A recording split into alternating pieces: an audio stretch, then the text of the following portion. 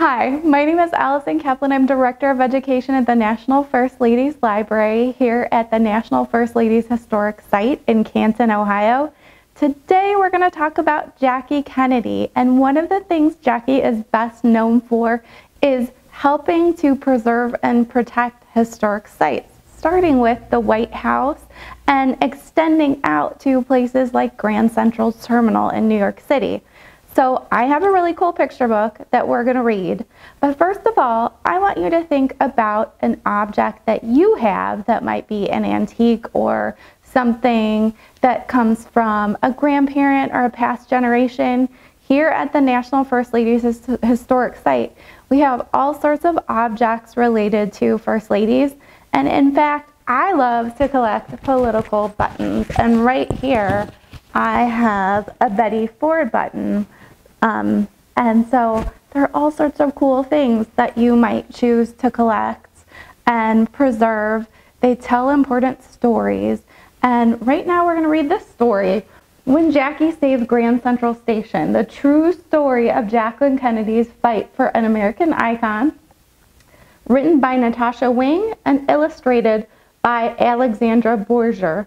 And the cool thing about this illustrator is that she also illustrated another book that relates to First Ladies, the Nevertheless She Persisted series by Chelsea Clinton. So that's kind of a fun connection, and I really like her illustrations.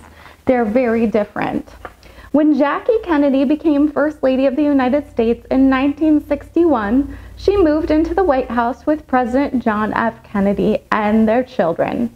The president's residence was the most famous house in the country, but Jackie was dismayed to find it as run down as an old hotel. The walls needed painting, the furniture was shabby, and there were very few mementos of America's great leaders.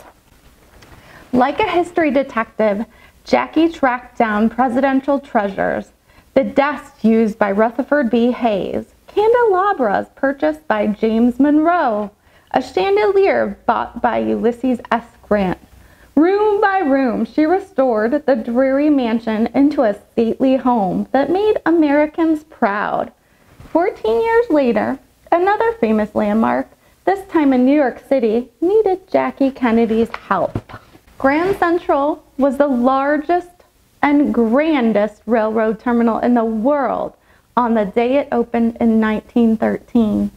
Some called it a work of art with its pink marble steps, majestic sculptures, dazzling chandeliers, towering windows, and cerulean vaulted ceiling painted with gold leaf constellations. Over the years, Grand Central blossomed into the gateway to the city that never sleeps. At the peak of train travel in the 1940s, it brought 65 million passengers in and out of New York City every year. But it was more than just a place to pass through. Grand Central was where politicians gave speeches, movies were filmed, revelers danced on New Year's Eve, and New Yorkers ate lunch. Artist Andy Warhol even threw an underground party there. Jackie had taken the train countless times to and from Grand Central. It stood close to where she had grown up on Park Avenue and was at the heart of the glamorous city. After her time in Washington, D.C. ended, Jackie moved back to New York City to live among the parks, museums, and magnificent buildings she adored. By the time Jackie returned, Grand Central had been at risk of losing its magnificence. Its owners wanted to build a skyscraper right on top of it. New Yorkers were outraged. Their historic building must be protected. Luckily, the government agreed. The New York City Landmarks Law was enacted, giving the city a legal means to save its architecture. Grand Central was designated a landmark, and no one could change it. New Yorkers sighed in relief. Yet, Grand Central's owners were determined to build their skyscraper, so they filed a lawsuit with the state of New York. To the surprise of many, the judge ruled that the city was wrong to keep their owners from making money. He not only gave them permission to build their skyscraper, he said they could completely demolish Grand Central. The New York Times ran a front-page story calling Grand Central one of the most influential pieces of urban design of the 20th century. Jackie read the article and couldn't believe what was happening. To her and many of the others, destroying Grand Central would be an architectural mutilation. When Jackie had renovated the White House, she realized how much Americans cared about their history. New Yorkers didn't want to lose this link to their city's past either. So Jackie wasn't going to let that happen. Like a powerful locomotive, Jackie led the charge to preserve the landmarks she and New York City loved. She joined city leaders and founded the Committee to Save Grand Central. She spoke at press conferences and made headlines. She inspired citizens to donate money. When people across the United States saw the fashionable former First Lady championing her cause, New York City's fight became America's fight. Jackie also wrote a letter to Mayor Abraham Beame saying, "It is not cruel to let our city die by degrees, stripped of all of her proud monuments, until there is nothing left of her history and beauty to inspire our children." She convinced the mayor to reject the court's decision and file an appeal. The campaign to save Grand Central would go back to court. New York City won the appeal, as well as another that followed. New Yorkers cried, "No more bites out of the Big Apple." It looked as if the beautiful Beaux-Arts building would be saved once and for all. But the fight wasn't over. The railroad owners took their cases all the way to the U.S. Supreme Court, whose ruling would be absolutely final. In a last-ditch effort to drum up support, Jackie boarded a special train called the Landmark Express. More than 300 supporters joined her on the whistle-stop crusade, traveling through stations in New York, Philadelphia, Wilmington, and Baltimore. Together they made tracks for Washington, D.C., hoping to gain attention for their cause in the place where the U.S. Supreme Court's decision would be made.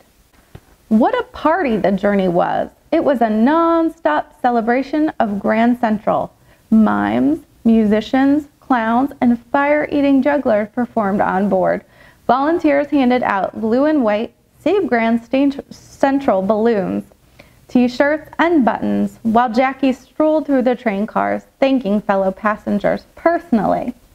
When the Landmark Express pulled into Washington, fans and politicians swarmed Union Station to witness the return of the former First Lady to the nation's capital and to demonstrate.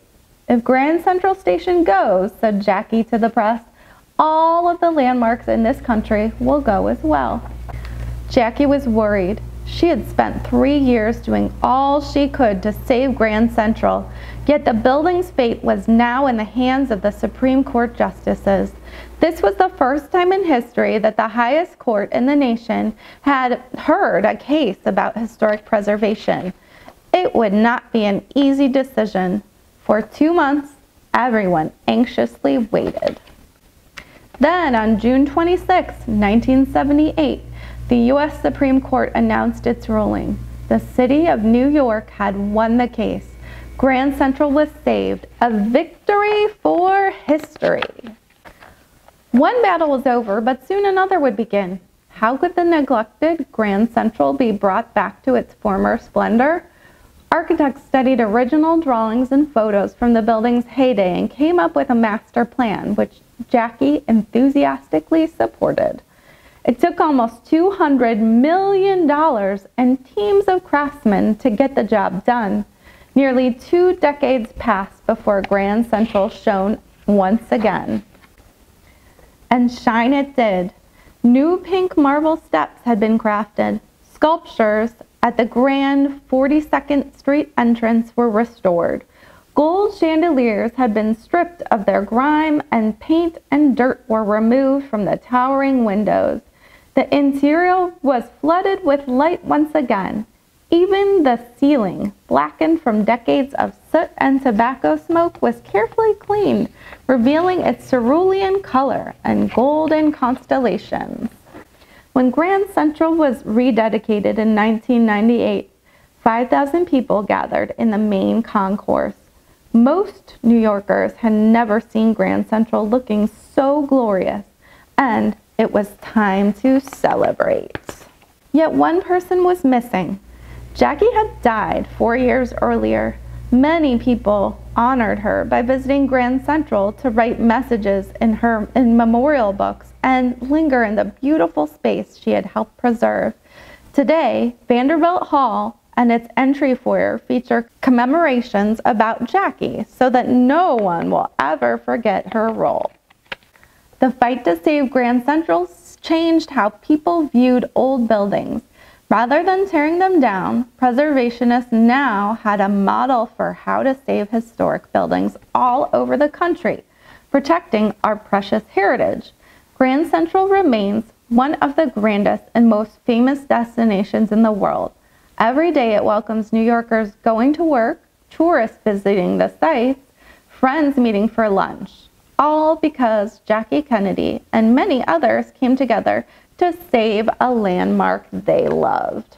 So Jackie started to preserve older buildings, and it helped people realize that preserving old landmarks is part of protecting our nation's history. And if you come to visit us here at the National First Ladies Library and the National First Ladies Historic Site, you'll see the Saxton McKinley house that Ida Saxton grew up. So that is another landmark that has been protected.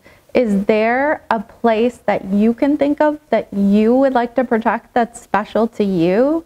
Write to us in the comments and let us know. Thank you so much for joining us for Fun with FLOTUS, and we'll see you next time.